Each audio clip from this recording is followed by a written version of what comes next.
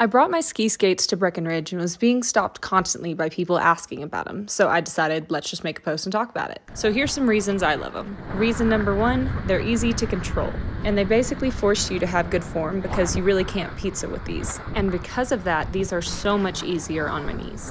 Reason number 2, when I used to use regular skis, turning and stopping was the hardest thing for me, and it's literally so easy to do both with these. Reason number 3, if you ever want to catch speed, just do what you would do with ice skates and skate. Now for a couple cons.